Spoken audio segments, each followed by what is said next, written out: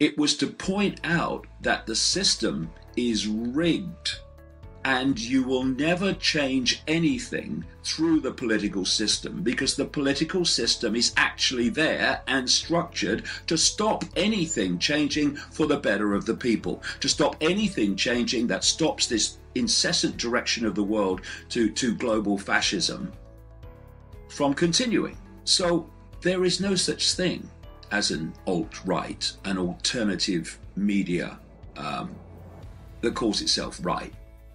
Just as there's no such thing as a alternative media that calls itself left or center or progressive or any of it, because these are all tags and names and labels for basically the same thing in terms of ultimately what's controlling them. And so the alternative media needs to look at itself. The genuine alternative media that is exposing the way things work rather than taking political positions within the structure of the way things work. And it needs to make sure that it doesn't get pulled into this political nonsense that significant parts of the alternative media have been pulled into. Then there's this thing coming up now more and more and more in the last few days since the Trump election, and it's called fake news. Well, the ironies are not lost. This is the idea that Trump got elected because of fake news from alternative sources on the internet, social media, and all this stuff. The irony, there are many, but one of the major ones is that the mainstream media is pushing this about fake news, as are the politicians, of course.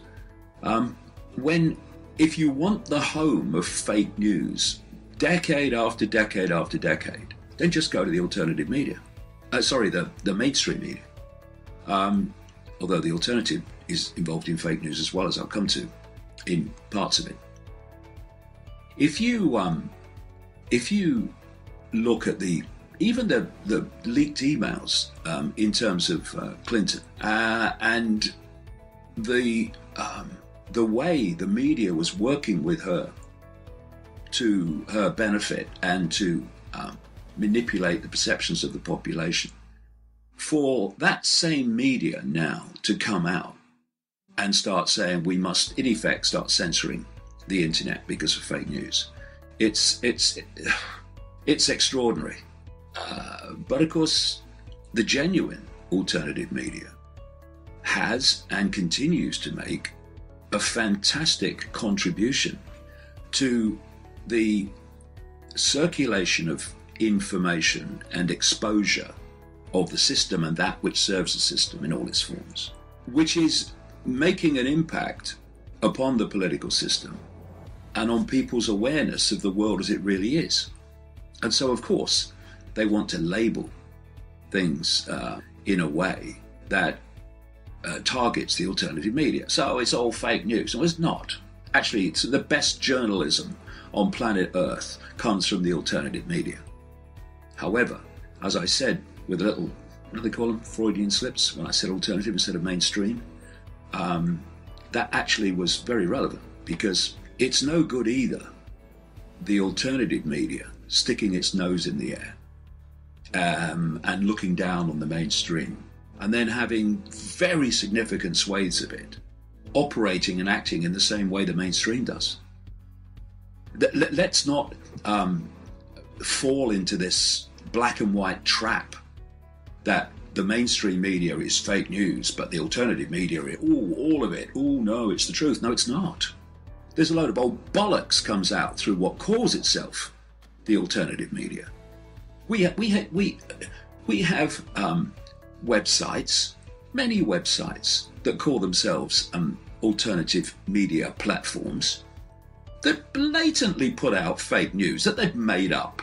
You have a situation where they put out a headline designed to make you click on it so that you'll add to their advertising revenue.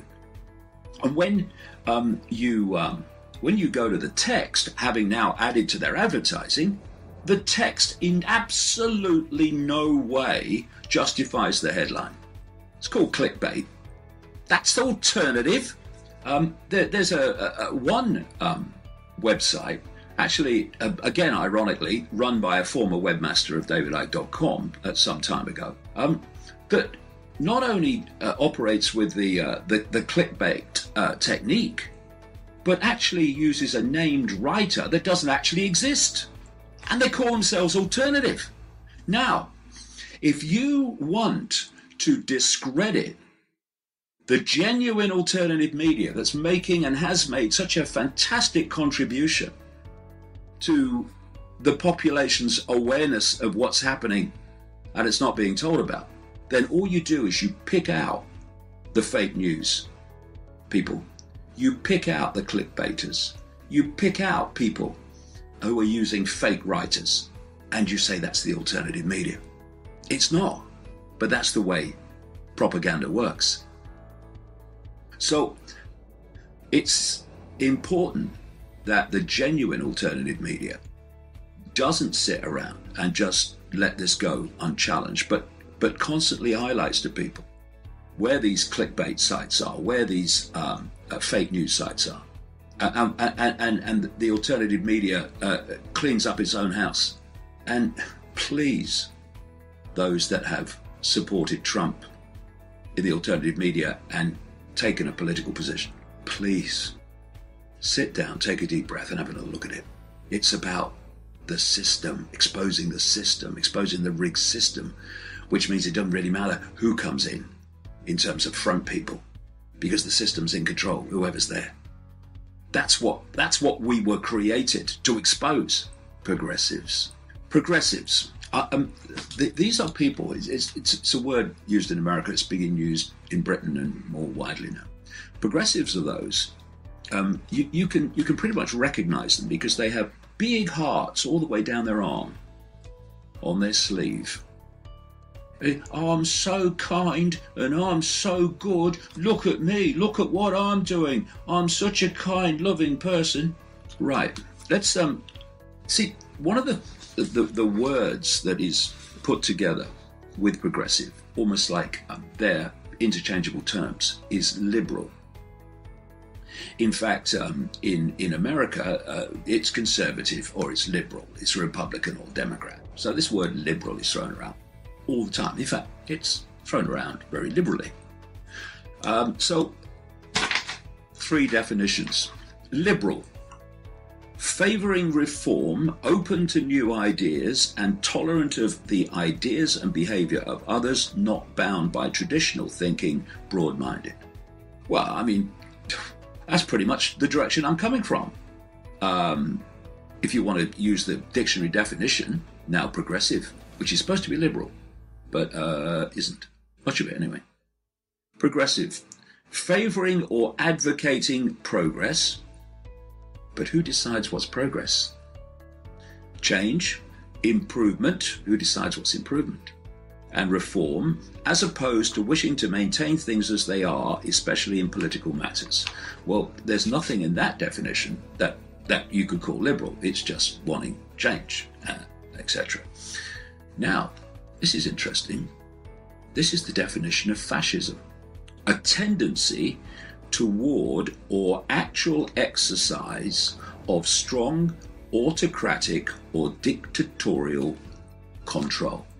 Now, when I look at the behavior of so many people that call themselves progressives, it's that last definition that I see. We have people, it's obviously much of it has been generated and coordinated out of the shadows. But we've had these protests against Trump, that he shouldn't be president, that things should happen to stop that happening. We've had violence on the streets. These people call themselves progressives. Yet if Clinton had have won in the same way that Trump did, that would have been to these same people: the people have spoken, it's democracy. Instead, we've had these progressives holding up love Trump's hate banners with fury and hatred on their faces. I mean, anyone got a mirror? Might be helpful. These people are so self-deluded. They don't see that their behavior mirrors that which they claim to oppose.